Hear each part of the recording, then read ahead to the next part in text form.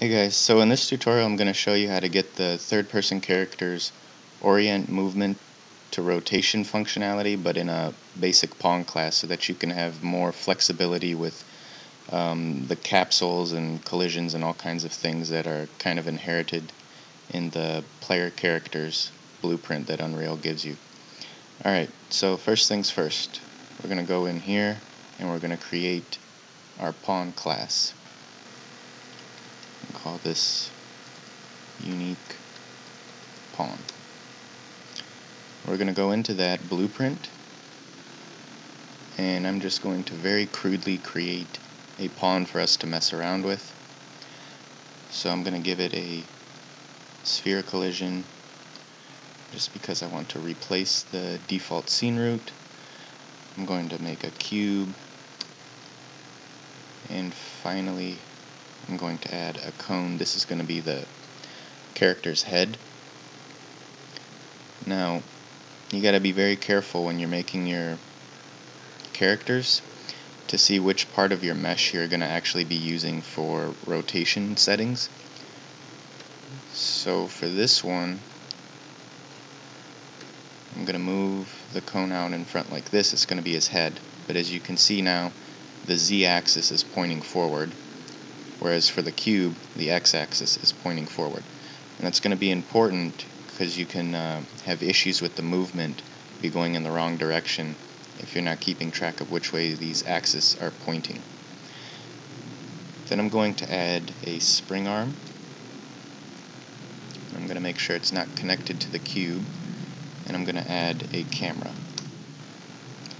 Now I do want the camera connected to the spring arm, and I want all of these connected to the sphere, but I don't want the camera connected to any one of these meshes. That's important.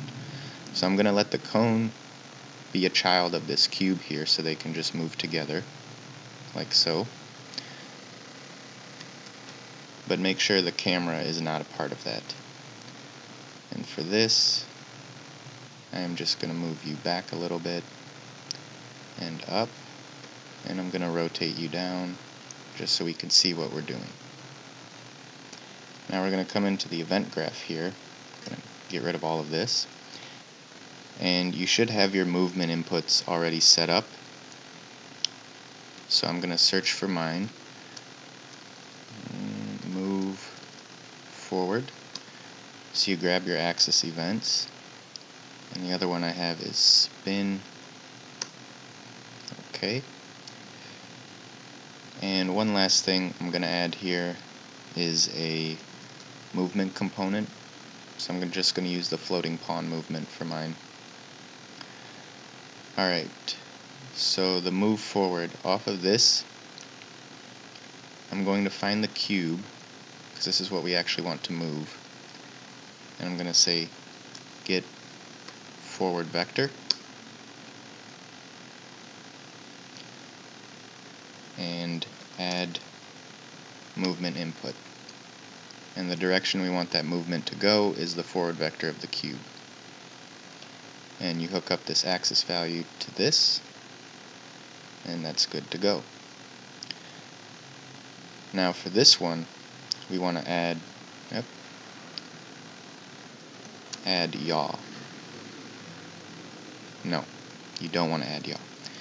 We want to add set actor rotation.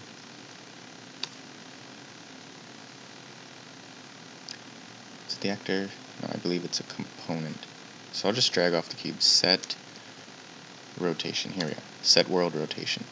Now it's important you get the right one, because if you set the actor rotation, you're going to be rotating all of these things together. So you just want to be able to rotate the cube, and that's why it's important not to have the spring arm attached to the cube, because then it's going to rotate whatever is a child of that cube.